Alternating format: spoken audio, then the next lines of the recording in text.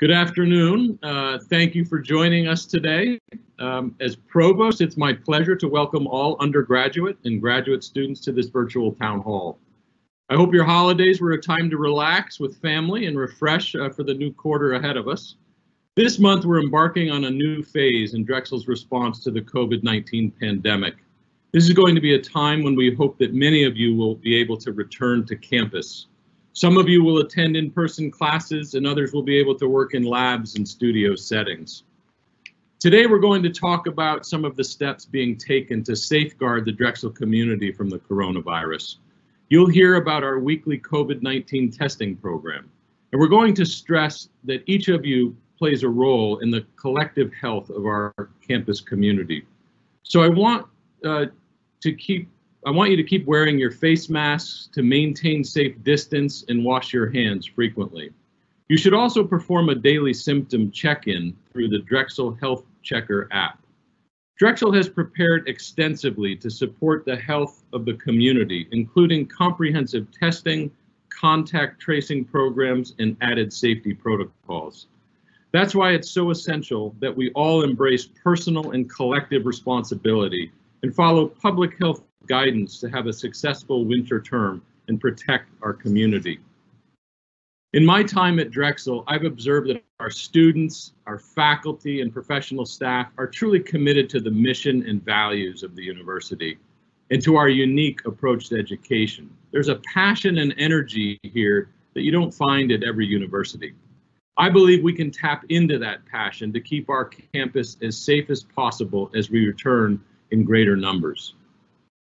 Today, we have a great group of speakers to talk with you today, and in a few minutes, we'll hear from Sabir Sahu, our Senior Vice President of Student Success.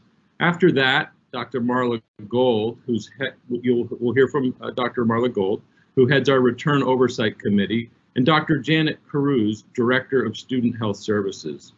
Then we'll follow that with a panel discussion, and on our panel today, we'll have Mackenzie Luke and Katie Zamolinsky from Student Life, Dawn Liberati from Campus Services, Annette Molyneux from Counseling, and Elizabeth Van Boxdale from the Graduate College.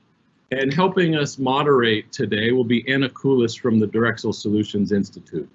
So thank you again for joining us. I'm looking forward to a great conversation. And now we'll go to Sabir Sahu. Sabir?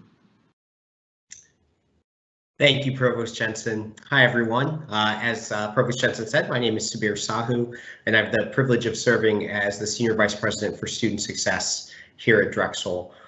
We are so thrilled and excited to reopen our campus and welcome all of you back to campus for those of you who are coming to either stay in our residence halls or coming back for face-to-face classes. We're thrilled that our move-in weekend starts on Saturday and continues into next week. And it's important for all of you to know that we've had graduate, law, and medical students with us from the fall. We're very excited to open our doors and welcome more undergraduate students to campus. The goal for today is simple. We want to give you the tools so that you can come to campus, experience what you missed in the fall, but do so with health and safety at the forefront. This is what we do. We love having all of you here. This is going to be a collective effort to ensure that we're working together and that we can keep our campus active and open and take care of one another. To that, we have significant and fantastic leaders who are giving us guidance through every step of the way. It's really my privilege to introduce two of the main voices helping us from a health and safety perspective. Coming up next will be Dr. Marla Gold, who's our Director for Return to Campus Operations and our Vice Provost for Community Health Care and Innovation, and Dr. Janet Cruz, who's our Director of Student Health. Dr. Gold.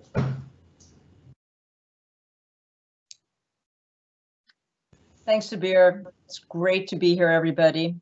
I know that some of you have been to our town halls, one or two of our student town halls in the past. I know we have undergraduate students, graduate students here, students on quarters, students on semesters. We refer to that now as the winter term, but there's a spring semester in there. And I certainly know that we have some parents joining us as well, and I welcome everyone. I'm gonna give an overview, and then I'll be turning it over, as you heard, to Dr. Cruz. Let me have the next slide. So let me start here. This is a little bit different in the past.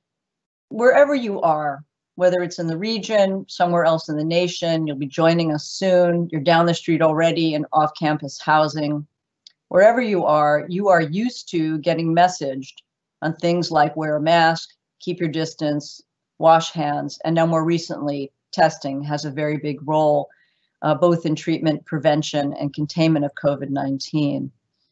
But let's face it, this is not an easy task, all of it, for anyone, right? It's not easy for anyone, and it really is not easy for young people of college age for lots of reasons. But we are functioning at a university during a pandemic, and we believe from our track record thus far, information from other institutions of higher education, the published literature, our abilities, and more that you'll hear about during this town hall, that we're ready for you. But it's not an easy task. There's a fair amount of social isolation. Some of you are having that where you are and experiencing it. And even on campus, depending on whether you form a pod with people that you know are in your circle and you can trust and have an understanding with, there can be isolation that you need to manage, and we'll help you with that. Of course, we're requiring masking here in Philadelphia. It's a requirement, indoor, outdoor. You have to keep your distance and be aware of hand washing. Pod formation, I've put a couple of stars up there. We'll have more resources for you, for students, to talk about what that is. While many of you think you know, and probably you do know, there are still some that don't fully understand what it means to stick with your pod or stick with the household, however you define it. There are no real gatherings indoors without masks and distance, right, outside of the pod, and that's important. And there's required testing and open testing, and we'll talk about it. There are the challenges of relationships, maintaining old ones and forming new ones. And you're in a major city that's following COVID-related protocols. Now, you and your parents, if they're here, may be saying, well, isn't this a great way to start a town hall? Next slide. But keep going. Next slide. If we can do these things, if we can collectively accomplish it, and we have been so far, you will stay healthy. You'll still be able to see one another. We'll still be able to be with you. You'll still have more independence in one of the best cities around. We love our city, Philadelphia, and the region. There's so much to offer, even during the pandemic. You will experience, depending on your curricula, some face-to-face classes, labs, studios. You'll be on a university campus. It will increasingly feel like college. And you'll experience, as I mentioned, a major urban center. And there are a lot more benefits as well. We want you here. We want to keep moving. And we believe what we've created here, as well as being a college city and what many universities that are opening further and further as we get used to the protocols are creating, will give you some sense of safety. But of course, as Subir mentioned, and as Provost Jensen mentioned, we need you. Next. So just to remind everybody, our winter term plans have been fully approved by the Department of Public Health. Again, when I say term, I don't want to leave anybody out. I'm talking quarter, semester, whatever you're on. So if you're thinking spring semester, I'm referring that right now as winter term because you're still coming in January. So the winter term plans are fully approved by the health department. We have a very strict health department here in Philly, and as someone who's been personally on the Board of Health for several decades, I'm pretty proud of that actually during a pandemic. The county currently has some of the best, they're not, the rates of disease and them being lower, they're coming down lower. So I'm very happy about that. We have athletic plans actually that have been approved by the health department, including Tier 1 basketball. And while you can't physically be in the game, you can see it or listen to it. I often will watch it on a social device and root for my teams. The men and women's teams are doing pretty well this year. We have athletic plans. Those teams are tested, for example, daily, but they've been doing very well. Our facilities are ready for you. Our systems are all reviewed and addressed where necessary to get ready for you, all important. The College of Medicine, the College of Nursing and Health Professions, the Klein School of Law, graduate and research programs, they've already successfully run without interruption, and they're running right now. And over the fall, test positivity was at or below 2%, except, just like you're hearing nationally, after Halloween and after Thanksgiving, where we had bumps. Halloween was about 3.5%. You'll see that in a minute. and Thanksgiving as high as 4%, reflecting not on what happened in the classroom or the library or the gym, none of those places, not what happened on the campus green, but what happened at the dinner table, what happened at a small gathering or a party. These are difficult times, and we understand that. In the last couple of days, the state has been running at about 12% for tests. It's a little bit lower now. The city 9% a couple days ago, but it's heading towards 7% now. We'd like to see these percents under 5. And as I've said to you, we've run 2% or lower most of the time. Next slide, please. This is our dashboard. Some of you have seen this. If you go onto our Drexel website, our response to coronavirus, and that these links have been made very public to you in mailings, you can find this information out. If you look at the top line, it's total tests in the previous week. So this is last week. These are just open tests for people who are here because we're not fully open yet. So open tests means they're not assigned and mandatory yet, but that's coming, as you know, from the mail for those of you who will be getting mandatory testing. You've been hearing from us. And you can see that all in percent positivity, that top line was 2.4%. You can see that screening tests, so people who had no symptoms that came for a screening test, that was 1.8%. We'd love to see it 0, but that's not realistic. Still 1.8% is a very low number. And all, when you look symptomatic, you're always going to see, so students, parents, friends, you're going to see a higher number there. And you'd expect to see that because people who are coming with symptoms, a significant percent of them are going to come with COVID. I should say here, we don't want to talk about young people as if this is not a serious disease for them. So parents and students, please know we care first and foremost about you. So when we say, oh, positive, negative, we have seen in our students either mild, either asymptomatic mild disease or moderate, where somebody has something like a very awful head cold, congestion, low-grade fever, some muscle aches, and perhaps Dr. Cruz will speak more to that when we get to that. And then you can see cumulatively since October, actually, when we began reporting, we've certainly been testing longer than that, our numbers. And on the right, it shows you this by week. Next slide, please. And when we look on the graph, you can see those bumps. I can't use the mouse the way I like to normally use as a physician, but if you see that 3.5% up near the 4% line, and then you see 4%, I can put a pumpkin on that 3.5% and a turkey on that 4% because there are holidays happening. And one of the reasons why we were asked to delay by the health department, and we were really forcefully asked to delay on quarters we opened earlier in the beginning, our plans were than others, is that nobody wanted to see a holiday tree or a New Year's celebration happening on our numbers. Those absolutely could drive numbers up from small get-togethers all around the nation. And then those could be with more people arriving who had active disease, who then would spread even further in small gatherings so that we could have almost a twin of bouncing off events. And we wanted to avoid it. Next slide. Next, please. Thank you. So you'll see, I'm sorry, go back up one, my bad. So what do we have? We have a mandatory health and safety online training. Students, when you go on that, we have the voiceover on that. You know, when I first listened to it and we put it together, realistically, we're very realistic about this. This is not made to lull you. Please don't be doing this saying, what do I got to do? Let me flip through this. Okay, I got it. I know it. Let me sign the pledge. You're going to accept the Dragon Pledge. There's a lot of verbiage in there. And I strongly suggest that you read it and know it, because it also includes what you agree to sign up for, the compliance language that we're asking you to do. There's nothing hidden in there. All the information that we want you to know.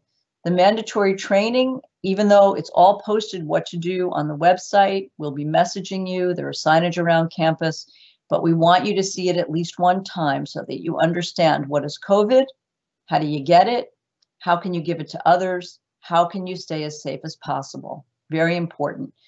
I have found that all of us think we know until it happens to us. And then there's a flurry of panic while we try and look up what we're supposed to do and wonder how it happens. So please work with us on this. We really appreciate it. And you'll see these signs. It's up on the website. You'll see cards if you haven't received masks from us yet about face masks are required. And yours will go down over the chin and cover better than that one. But we have banners up around campus. Washing hands, you know this. Checking in with the app will say more about it. If you're sick, you feel sick, or you have a fever, you are to stay put and call student health. And of course, maintaining your distance. And you see I added here, and COVID testing. While the Centers for Disease Control has hinted at COVID testing as a part of actually prevention, institutions of higher education that have advanced science, such as Drexel and Penn and Temple in our town and Jefferson, have been doing this for quite some time. Next slide, please. And so you hear us saying over and over, download the app. To date, well over 10,000, 12,000, probably 15. We'll hear from Dr. Cruz have downloaded the app. We always have more students to do it. Look, you need the app in order to check in and get that green check. You also need the app in order to schedule your tests and to get your results. And filling it out correctly, and we give you more instructions using your Drexel ID, which is something like mine, MJG32, your letters and numbers, and not a .com and not a Gmail address, but your Drexel email where you're asked for.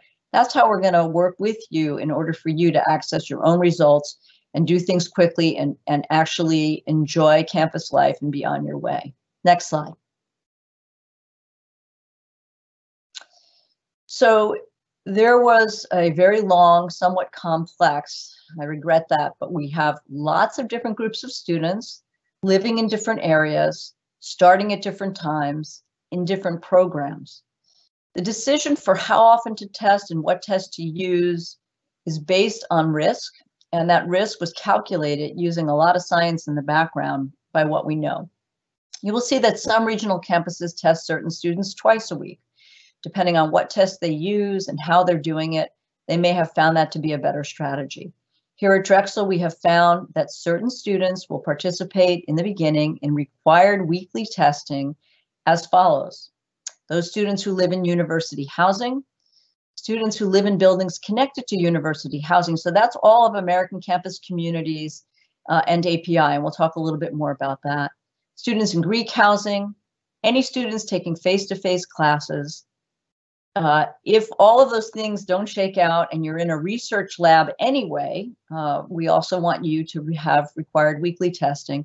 And then there are select student athletes who follow NCAA guidelines. They're going for daily testing with different kinds of methods, and we watch them very carefully. Before I move from this slide, and we'll hear more from Dr. Cruz, I want to be very clear that those who are moving in, that move-in week, which begins on Saturday, you'll be getting your testing as you move in. There's a whole protocol we'll be following.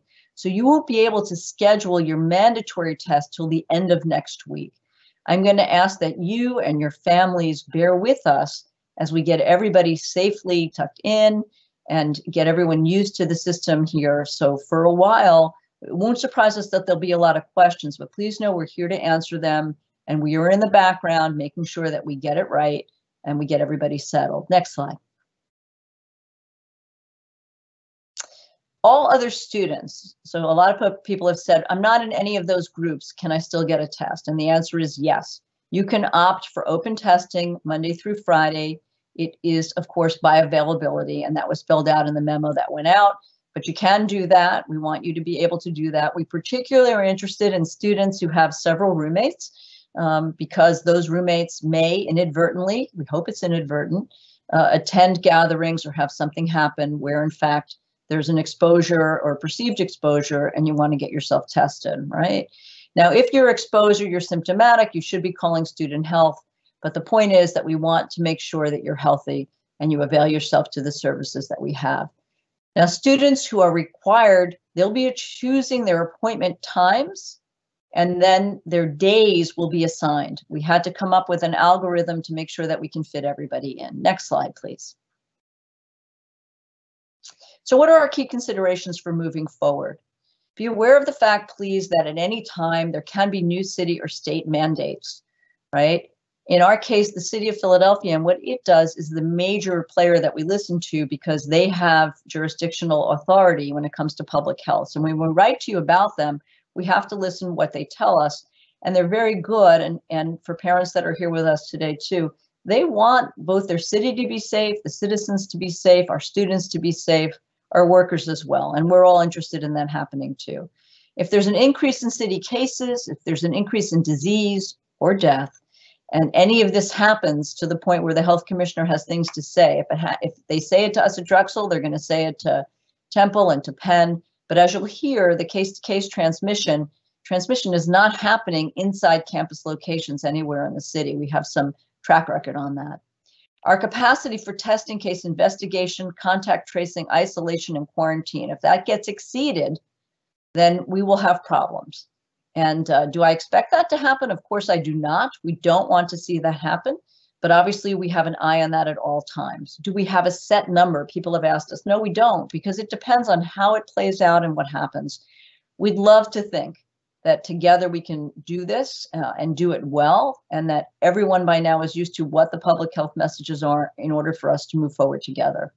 The rate of rise of infection among our campus community, many of you remember that Temple had to close early in the fall, and they really want to do it differently this time. It was less the number of people and more how fast it happened. So this business of staying away from gatherings and parties couldn't be more serious, right? We really mean business when we tell you that. Certainly outbreaks elsewhere also can affect us. Next, I'm almost done. I want to mention here, because it's important to understand, that there is a compliance hotline. And that if you students know of a recent situation in which people in the community have been exposed or could be exposed due to a health and safety violation, we have a compliance hotline site here, and you see the address, and it'll be up prominently on our website. And then, you click a button and you report it. So what do I mean by that? This is not a snitch culture, and we don't want this to be a negative culture. There is nothing about this that any of us want to be punitive. But we also are not a free-for-all where we're just putting stuff out and don't expect people to follow what we say. If students know, for example, and are upset about a large party or something that's happening, and they know that our students are involved, they have a way to let us know ahead of time before it happens. If there are events going on about people who think masks aren't being worn, we have a way so that we're aware of that and we're on it. I do want to say with pride that barely anything has been coming in on this line, not because people haven't been telling us, we're well aware of our campus community, but in fact, because if anything, the neighbors even have been reporting over 90% compliance with what they've been seeing with mask wearing among our dragons. And for that, we have a lot of dragon pride. Next. So I am with this before I turn to Dr. Cruz, who'll get a little bit more in the weeds about testing. And I know we are taking a lot of time for this, but these are important things. You've heard this from your friends that are at college campuses already. I know a lot of you are like, I get it, just let me get there already. And guess what? We're over here saying, we get it, just bring them already. We miss you. We miss campus life. We miss one another, just like you do, we do too. And we want to do it, but we want to do it right. We don't want to open and then have it all fall apart within a month, not because of anything that we weren't ready for, right? But because there is just a rollout of social gatherings and events, and no matter what we say and no matter what we do, it continues to happen. We have every indication that that's not the way that Drexel's going to go. I have to say that Temple sees that it will go well for them now, and Penn is already beginning to gear up as well for students moving back. And I want to also assure you that those of us who are leaders on the different campuses are meeting at least weekly all the time to compare what's going on, to share what works and what doesn't. We would love nothing more than student leaders on campus taking care of one another, understanding what a pod is, being positive, letting us know when they need help if there's too much social isolation and then they're not able to find others to safely be with, and to be in touch with us and meet their testing schedule. So we can't wait to see you. Remember that you individually and collectively determine our outcome, and we will be here all the time working with you to make this the reality that's coming our way as you move in the coming days. So dragons wear masks and are responsible. And with that, I'm going to move to Dr. Cruz to talk to us more about what's happening in student health and testing. Janet? Thank you, Marla. So as a member that really never went remote, I've been here every day at work, since this all started and have followed the evolution of this virus. I am super excited to have the students back for sure. So I know Marla went over, what this is going to look like, but I want to go through the nitty-gritty of, what this will look like for you and how we're accomplishing all of this. Next slide, please. So just to go over what we've been seeing on campuses, we have been doing our own contact tracing since March. We've actually done it before with other infectious diseases as well. Again, to echo, we're seeing a lot of the transmission just out of campus, small gatherings, something as innocent as, going together with 5 friends that aren't part of each other's bubble, right? So that's the bulk of the transmissions that we're seeing on campus. That echoes the healthcare providers in that realm as well. We do have a specific or particular eye for our dorm housing. We've taken a lot of measures to make dorm housing safe. And this is, predominantly why they're part of our regular screening.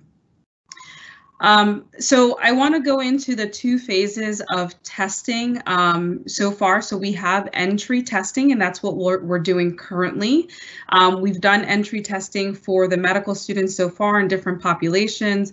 And then next week will be the dorm housing. The following week, so the week of the 25th, we'll start our surveillance or our regular screening cadence.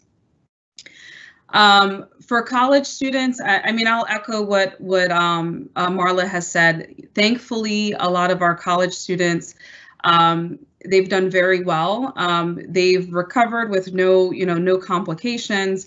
We have regular interaction between the student health, the clinical arm, if you will, and the contact tracing program. We monitor these students that do fall ill pretty quickly so that we can have medical interventions available to them quickly.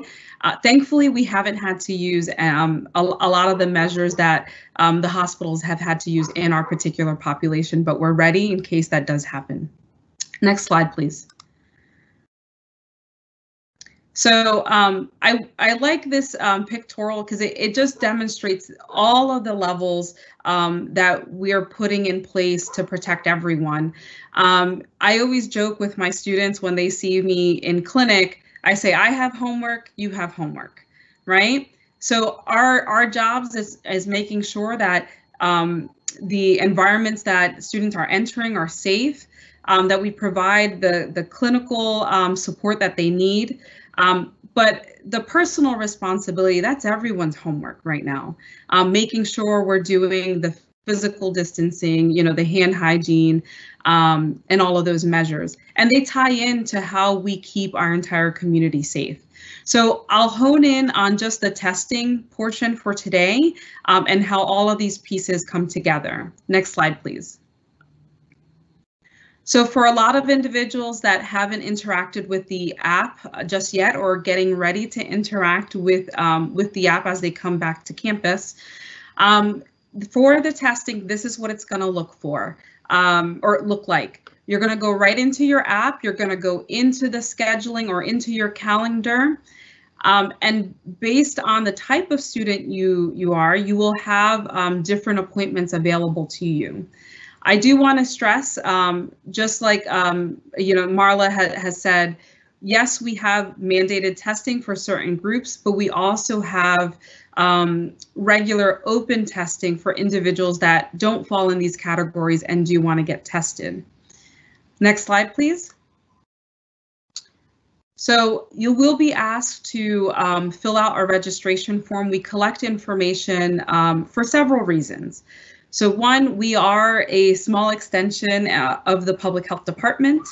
We regularly share information so that they understand what's going on in universities and update our guidelines.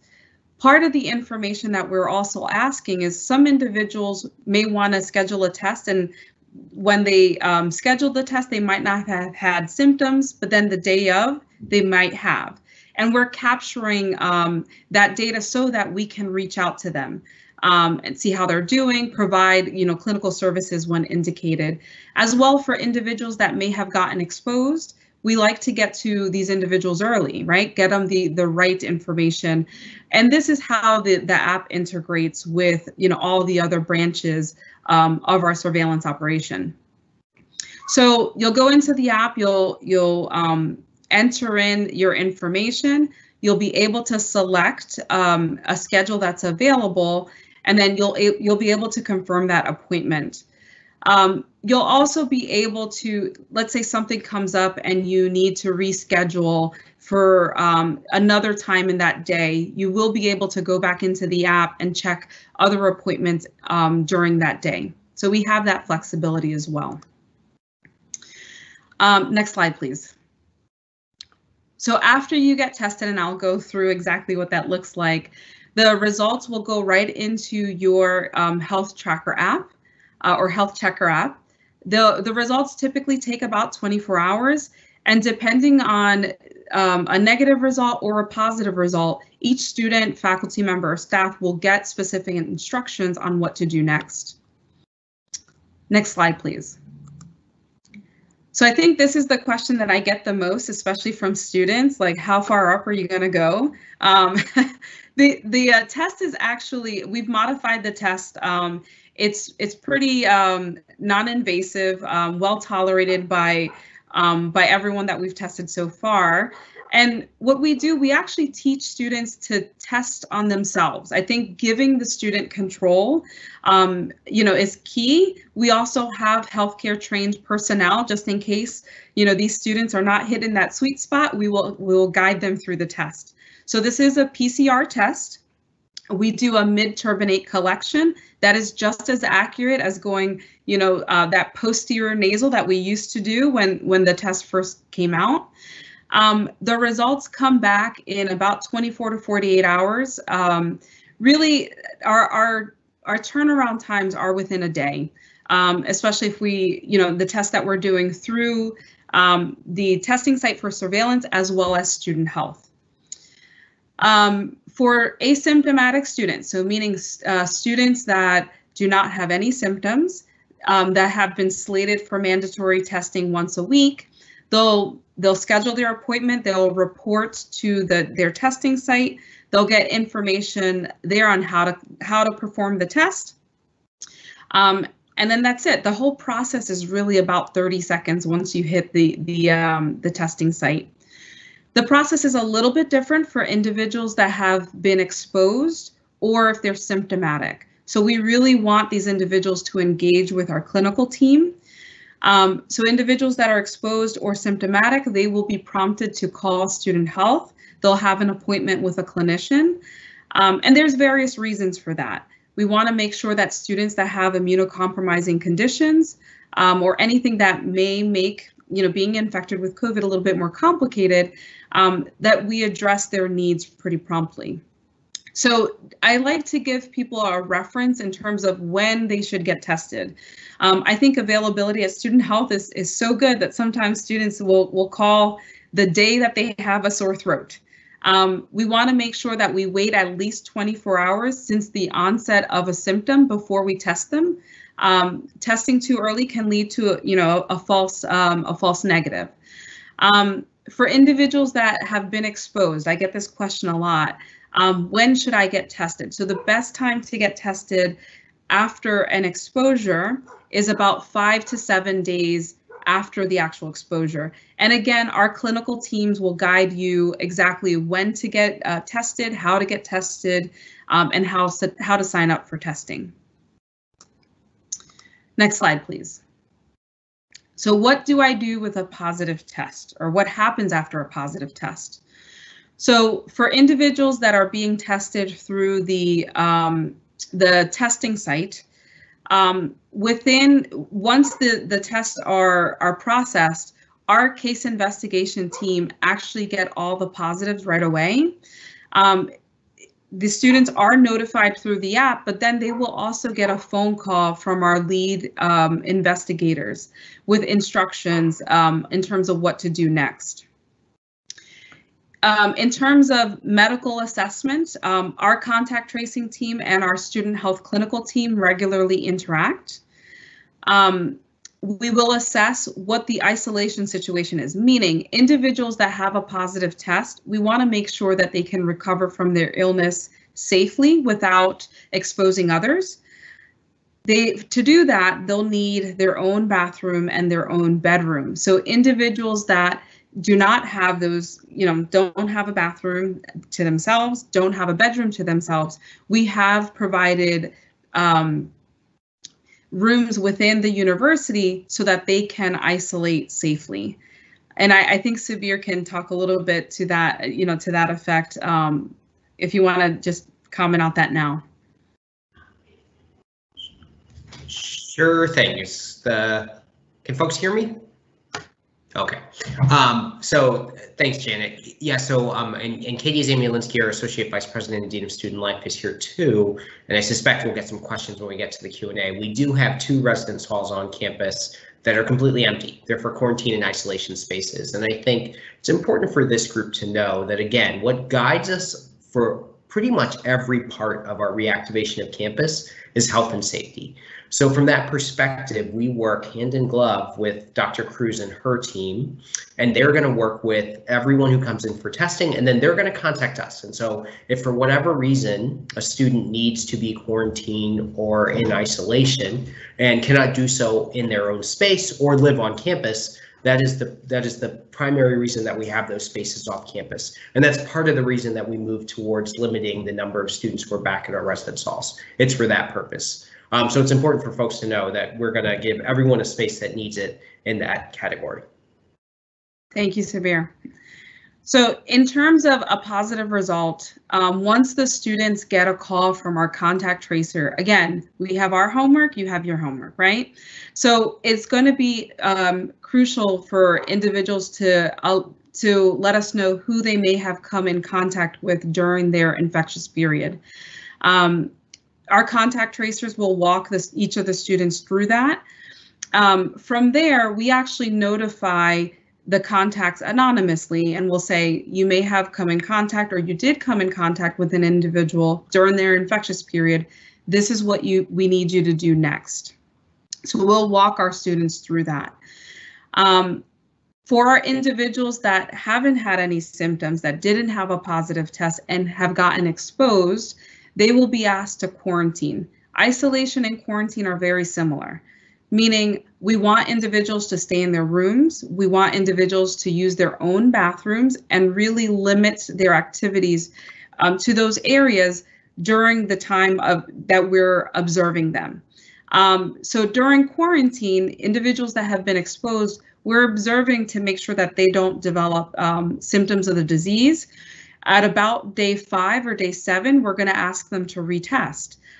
So these are individuals that haven't ever tested positive that have been exposed, right? So a little distinction, there's a little bit of overlap. Our case investigators and our contact tracers will walk all the students through this. During that time, if there are individuals that live in the dorm, we will help support regarding food, regarding laundry. The most, at least from my end, from a clinical end, we check on these students every day. So we'll do surveys, we'll do intermittent phone calls to make sure that individuals that are manifesting symptoms of the disease, that they're doing well. Or if they're asymptomatic, we check on them daily to make sure that we catch early when, if they're going to develop symptoms. With that said, it's going to be very important for everyone to participate in this process. So later in the Q&A, we could talk a little bit more about, the role of student conduct with this for individuals that have trouble just following, our guidances. Next slide, please. So I just wanted to put it together on how all of these systems really interplay.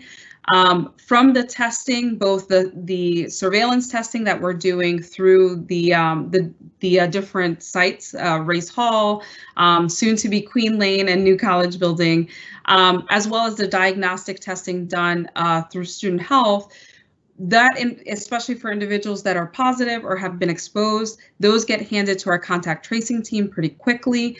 We survey the situation within 24 hours. We make sure that individuals can isolate and quarantine safely. If an individual was on campus, we make sure that we engage with the university to make sure those spaces are cleaned in an appropriate manner. And again, all of it falls into this active monitoring. So for individuals that never test positive, we still want you to engage with this app. Make sure you're going in daily to the app, reporting any symptoms, or if you don't have any symptoms at all, report that too. And these systems all work together to make sure that everyone stays safe. Next slide, please. So with that, I'll leave it. Again, we are all leaders. We're all doing this together. Your college experience will be different. However, I've seen pretty amazing things from our young population. You guys are innovative. Just the way that people have shifted on how to interact with one another. I teach medical students, I teach residents. I'm always surprised with the new ways individuals come up with, especially within COVID now, on how to interact with each other. We are all boots on the ground, meaning everyone's going to be doing their part, surveilling, making sure that these systems are working. We want your feedback. So if there are systems that can work better, please let us know. You all are going to be the key to communication with one another, connection, and we're all going to be working together in terms of interacting in this new world within COVID. So with that, I'm gonna hand it back to Marla just for some other remarks or just elaboration on what we talked about so far.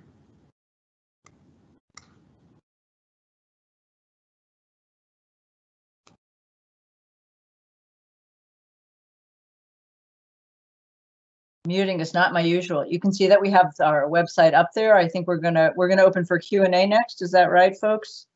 So the one thing I want to say, I eyeballed the questions. The one thing I didn't comment on, but let me comment on right here so that we can minimize all the questions that come in, and that is about vaccine, because I see repetitive questions. So just to say quickly that at this time, the university, as many of you read yesterday, we have not directly received a vaccine. We have no indication that we will be. The phased response nationally is also going on locally. In Philadelphia, it is overseen again by the health department, and we are still in phase 1A, although 1B is starting very soon. So 1A are mainly healthcare providers, and that includes our College of Medicine and College of Nursing and Health Professions, clinical students, as well as some researchers working with COVID and some others doing clinical facing things. We're in touch with the health department to see if we can at least hold a vaccination clinic for those students, and we're in those negotiations right now. Students are able to get vaccine in some other areas. There is no plan to make the vaccine mandatory for students at this time, and we don't have further comments to make about that. So we're not expecting anybody to arrive vaccinated. We have nothing mandated about that, and we wish we could, but none of us in Philadelphia can give you a plan that the university has the ability to vaccinate its own. If the city or the state were to give us the vaccine that we've been requesting, we could overnight set up a way to vaccinate our campus community, but that's not how vaccine is rolling out currently in the city. So with that, let me make sure that we leave time here. We have Q&A, a number of other things. Elizabeth or Sandra, who's going to be handling the questions, please? Hi there, everyone. My name is Sandra. I will be helping moderate some of the question and answer. So first, thank you to everyone who was able to submit questions in advance. We will go through some of those by topic area. We're also working to answer the live event Q&A that are coming in, and some of these are sure to be answered when we go through our pre-submitted questions.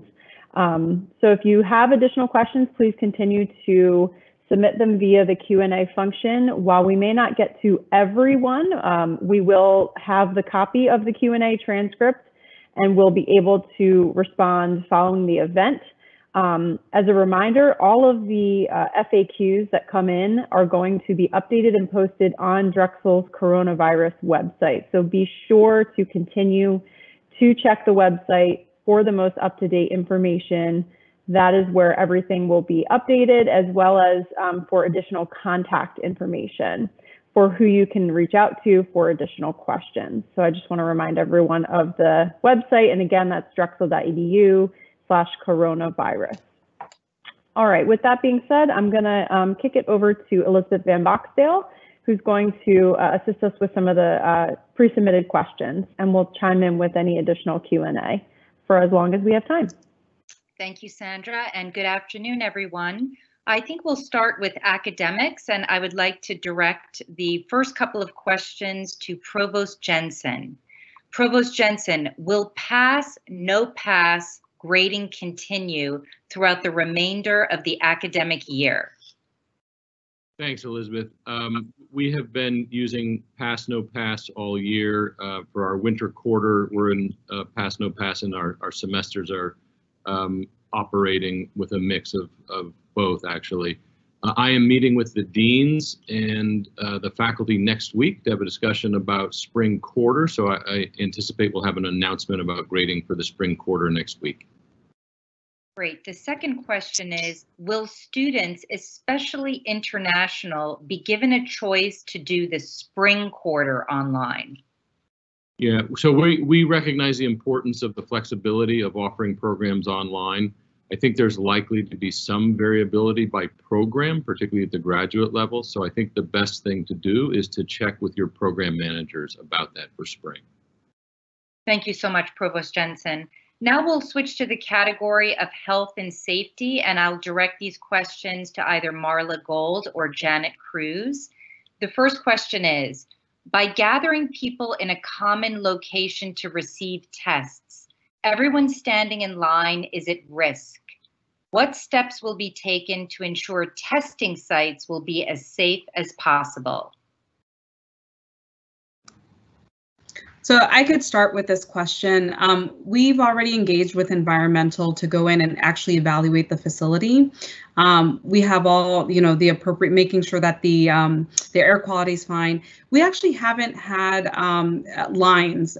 Again, our schedules are made to help limit the amount of volume that we're receiving. So that's already inherently built into the schedule. Especially with our Race Hall testing site, a lot of the waiting area is actually outdoors. So we make sure that people are physically spaced, everyone's masked, and it's outdoors. But our testing site has been tried and true and tested, and we're able to process people really quickly through. So there's not a lot of waiting time that we've experienced so far. Thank you, Dr. Cruz. The next question maybe is for Marla. If COVID cases begin increasing regardless of policies, what are Drexel's plans to respond? Will classes move back online and undergraduates be asked to move out of housing again? I understand Drexel's desire to reinstate in-person classes, but fear the consequences of housing thousands of students in close quarters with only a promise that they won't engage in risky behavior. Marla? Yeah, so it's a multifaceted question. Let me say, first of all, that we have approximately, last I knew, about 1,100 students coming into university housing. The thousands of students, and there are several thousand, live in off-campus housing, many of them still in mandatory testing programs. And many of them who live there have been living there all along, so we have experience with the populations. We, as I mentioned during the presentation, there is no set number of cases per se. What will matter is where it happens and how fast it happens and if it happens at all. So we're certainly not naive. We have had, we call them tabletop, or we have had drills internally where we've looked at the system and said, okay, what will happen if within a week this occurs, or within 2 weeks this occurs, or what will happen if the city says, you guys are doing great, but we need everyone to please just stay in the dorms for a couple of days while we take care of other things that are happening. And most important is that we believe that we have the ability to roll with that. You know, could it happen that there are suddenly a buildup of cases in one dorm? I have to say that it's highly unlikely. I don't want to eat those words. It has to do with, of course, our collective behavior. And in terms of asking, isn't it a lot to bank on the belief that the students who are coming are going to be able to do what we're asking them to do? My answer is, I'm banking on that belief. I'm going to come right back around again, staring right at my camera and say, that's right, families, parents, students, we are banking on the belief that you understand this situation, or else you wouldn't be choosing to come back and join us, nor would we feel okay about inviting you back. So the goal is, in fact, to have containment, to take care of people, and to do the best we can to get through this together, while hopefully vaccine increases all around us and we can get that to people at Drexel. Thanks. Thank you so much. I'll ask one more question, then I'll turn it over to Sandra for some of the live Q&A questions. And this one would be directed to Dr. Cruz. With respect to individuals who previously have had COVID, the question is, people who have been previously infected are told to avoid tests for 3 months to avoid a false positive. How will the university be able to distinguish between false positives and true positives? Dr. Cruz? Yeah, it's a really good question. So for individuals that have tested positive, especially as individuals are coming onto campus, one, we ask that if you were tested outside of our system, meaning not in student health and not through our testing site, that you actually use the app and upload a copy of your test. So that's one.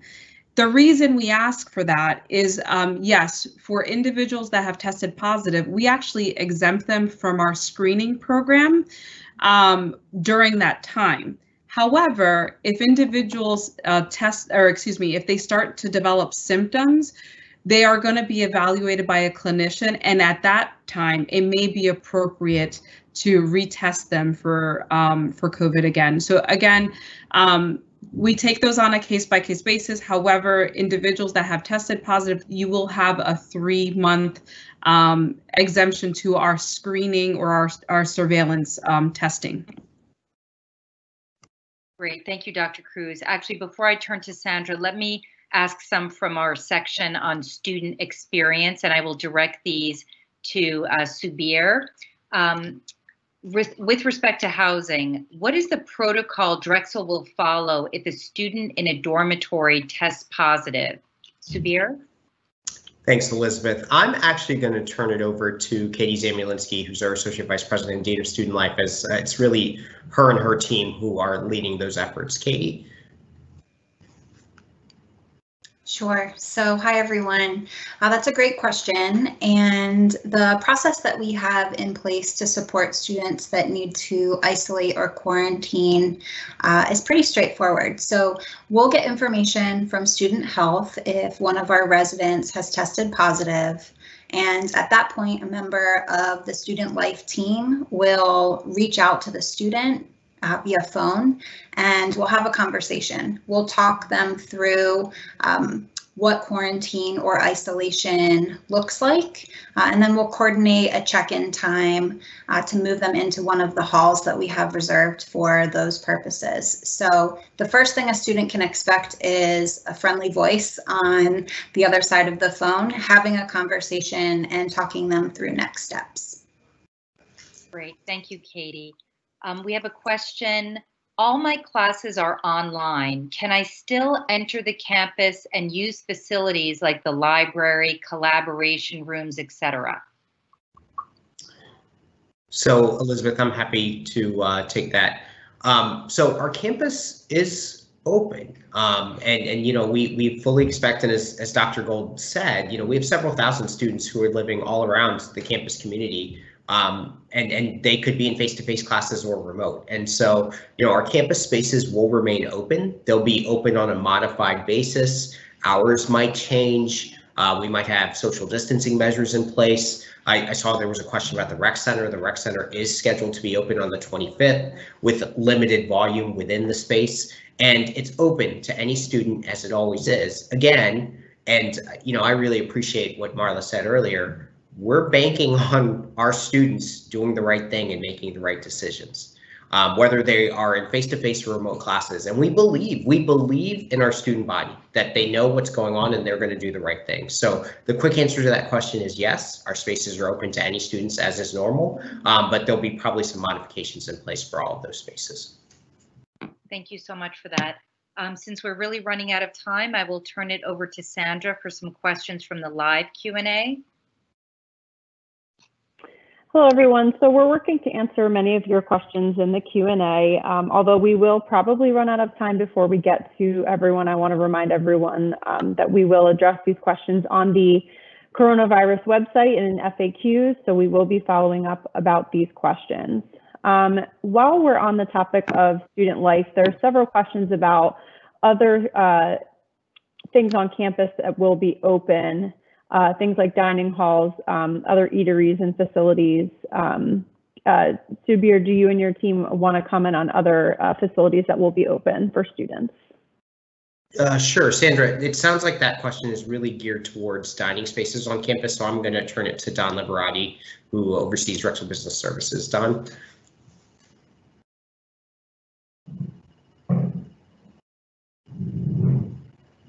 Don, are you on?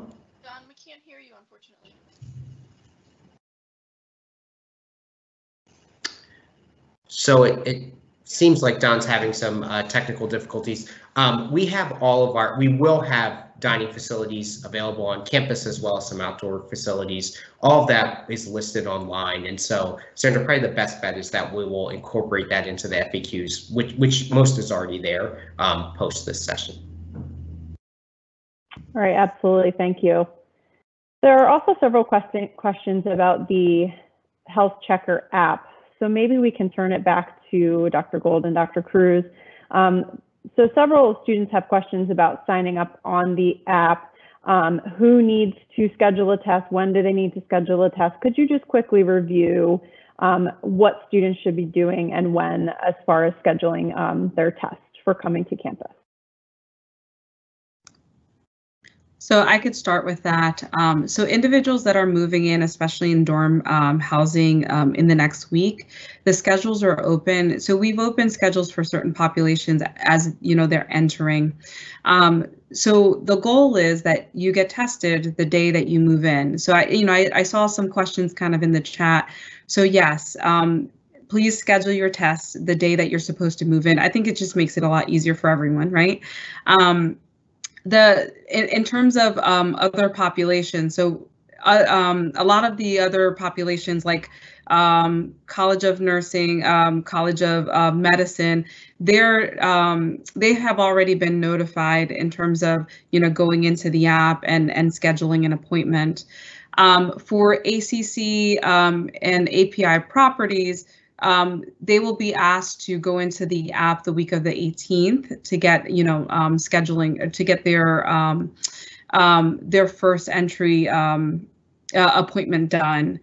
And then again, to reiterate, it's the week of the 25th where you'll get into that cadence of your day of testing. Once for the week of the 25th, students will receive a notification 48 hours before they're scheduled to test saying, hey, you're due for testing in 48 hours. Please log into the app and schedule a test. And that's going to start in the next in the next 2 weeks. Marla, I don't know if you wanted to clarify. Go ahead. No. I think that's a great job. I don't have a clarification. As I mentioned to everybody, it's very, very complex. And please, there'll be issues that you hit with the app, and there'll be ways for you to find that information out. We'll be helping troubleshoot it as you get here. Yes, I'm also hearing if there are issues with the app or issues with your student status or move-in, just be sure to contact housing and the folks that you're in touch with about move-in in order to schedule your test. I know we have to wrap up. I'm going to ask if I can make a quick comment before we do. Is that okay, Sandra? Okay, thanks everybody. So first, again, thanks for making the time. Every time we do these, we're busy writing to each other saying we need another half hour. We know that there's always more questions. We may have generated more questions by some of the answers that we're giving. It is very complex. We're in a dynamic pandemic, but we are able to do these moves, again, with percentages and rates and information that are exceedingly lower than any urban center and certainly than the state that we're in and all other states for that matter. But I do ask one thing, which is that those of you students who are on, perhaps you're with other students or you have roommates or other people parents or parents and students that are on together, this is the time as you come off of this to have conversations in home, wherever that home is. It's off campus and you're here already. You're still living with parents or friends, but not quite close to the campus yet. And think about it, because everything we're describing and all of these systems that work, you might say it's because there's a pandemic, and of course we agree, but these systems are designed because not just of the pandemic, but the behaviors that people continue to have during the pandemic. So it's not a lecture at you, but just to ask you to join with us in thinking about your choices, what you can do, and how that becomes all of these things. Everything you hear about and are asking about, for the most part, that has to do with health and safety is designed in mind for people, the vast majority, almost all, who come to us and have COVID, who have exposures in these small gatherings and events completely off campus, but then involve the campus community when they happen. We want you to be well. We want to be well with you, and we look forward to coming together very, very soon. So thanks so much for joining us today. Please get back to that website, take a look at information. Please read the emails that we send you, and we'll continue to send more information, and we'll see you soon. Thanks.